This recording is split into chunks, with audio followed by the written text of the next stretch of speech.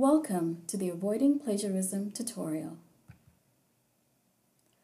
Plagiarism may be a new and confusing idea for you as you study here at Edmonds Community College. This resource will help you learn what plagiarism is and what kinds of mistakes in your schoolwork are considered plagiarism.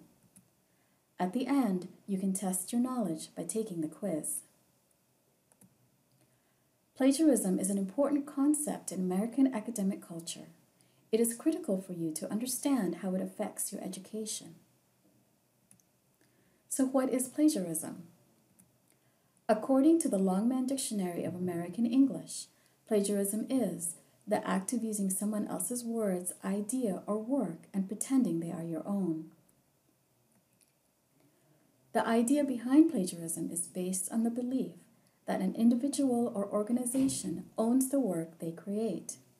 A work could be an image, a quote, a book, a song, a film, or even an idea. An author's work is their voice and they own it. When we speak of plagiarism in an academic setting, we often think about it in terms of the projects, presentations, and papers we turn in for our classes. In these academic assignments, such as an essay we write for an English class, we may choose to use the ideas and works of the authors we are studying or reviewing. How do we use an author's ideas and work? When we find an author's work that we want to use, we then decide how we want to use it. For example, we may want to use the author's exact words to define a specific term or concept, summarize what the author is saying to help our readers understand the main ideas in our paper, paraphrase or explain an author's idea in our own words and use it to support an argument we're making in our paper, or use an image to add graphics to our presentation. As you will see in the following examples, mistakes leading to plagiarism can happen with any of these approaches. Plagiarism happens when you copy an author's words or ideas without using quotation marks or without creating a citation to give credit to the author. Use the words of an author's work too closely when paraphrasing, even if you create a citation to give credit to the author. Use an image, chart, graph, or photograph without creating a citation to give credit to the author. Turn in a paper written by someone else or an old paper that you wrote for another class.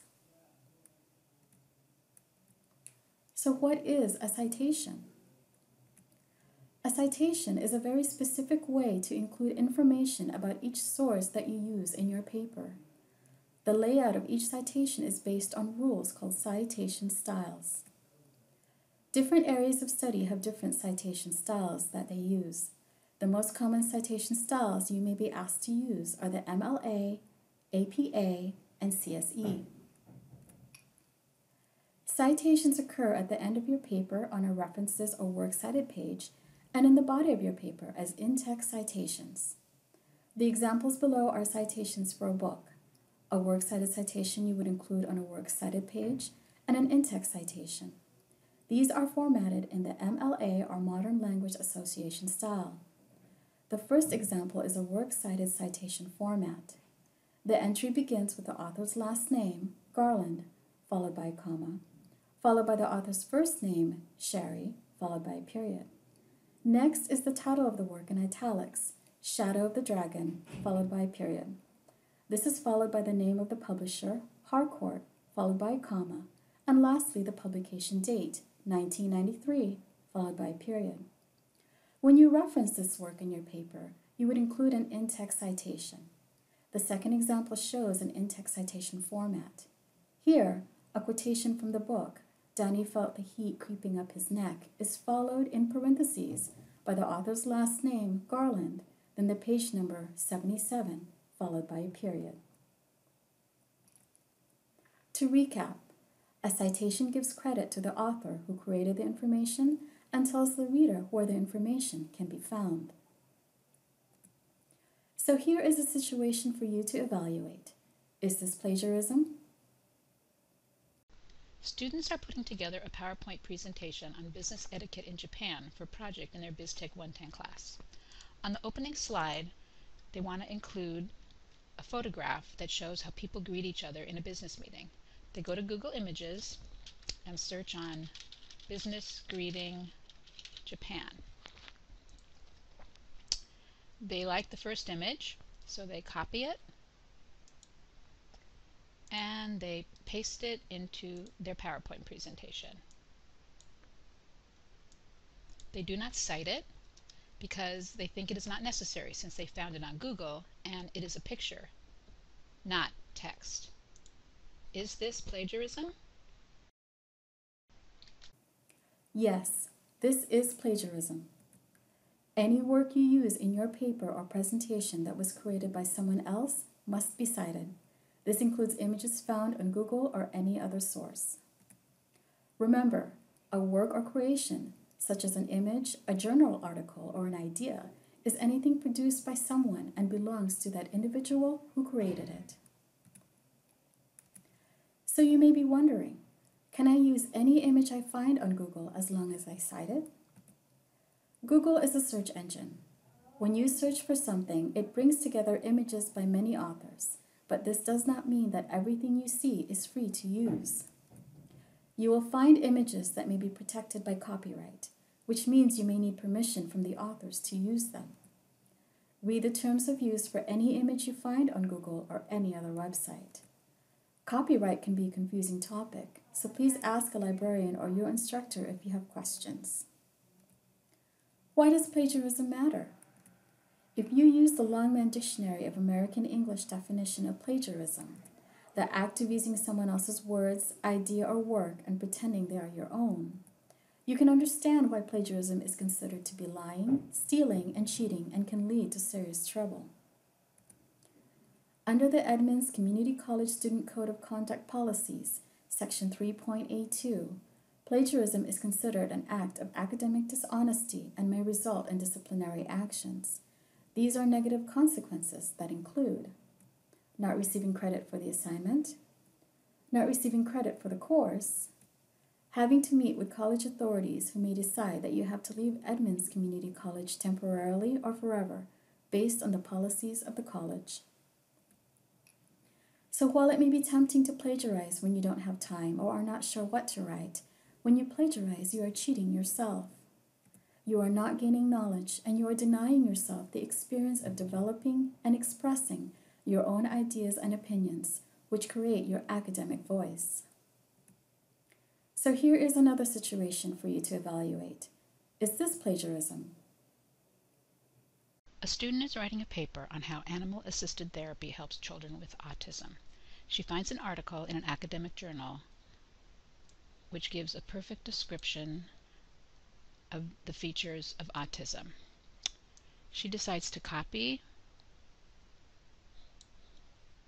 and paste the sentences into her paper.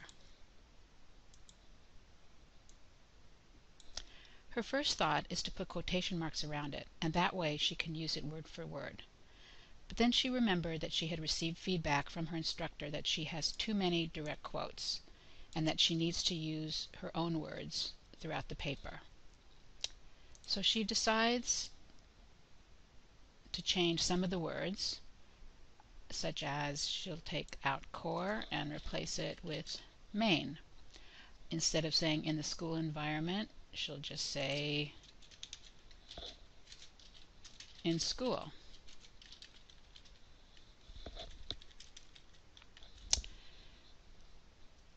And instead of listing all these different things that may happen, she will just say often to struggle and to engage with their classmates. She'll also add an in-text citation. Is this plagiarism? Yes, it is plagiarism. Although the student provided an in-text citation, she did not paraphrase the author's ideas. Changing, replacing, or deleting a word or group of words in a sentence that was created by someone else is still considered plagiarism. To avoid plagiarism, there are two things the student needed to do in this scenario. 1. Paraphrase the author's original sentence or idea. If an author's sentence or idea is used without quotation marks, the student must paraphrase by writing her own interpretation of what she believes the author is saying. 2. Provide an in-text citation. By providing a citation, the student gives credit to the author whose idea she is using in her paper. Most students may not mean to plagiarize, but using another person's work without listing them as the source is considered plagiarism. The best way to avoid plagiarism is to create citations for each source of information whenever you paraphrase, summarize, or take exact information from someone else's work. The only exception to citing sources is if the information you are using is common knowledge. So what is common knowledge? Common knowledge refers to facts that are well known and can be found in many sources. For example, Facebook is a social media network.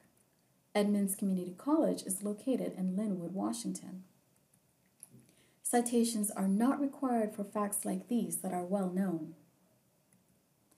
Common knowledge can be a tricky idea, so if you are not sure if something is common knowledge, ask your instructor or a librarian.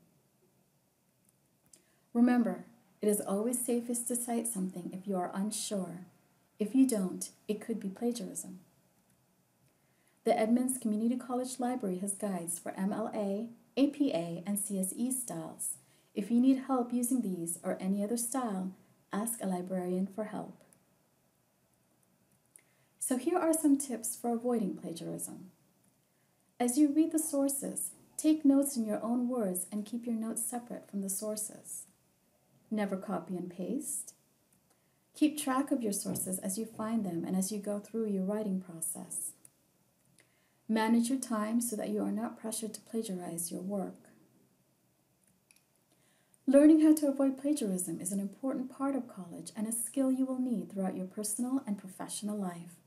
The librarians at Edmonds Community College Library are here to support you on this journey. If you have any questions, ask a librarian for help. You can visit us on the 3rd floor of Lynnwood Hall or give us a call at 425-640-1472. Our website is edcc.edu/library. Now it is time to take the plagiarism quiz. You can access the quiz through the resource guide or through the link provided by your instructor. Note, you must be logged into your EDCC Student EdMill account to take the quiz.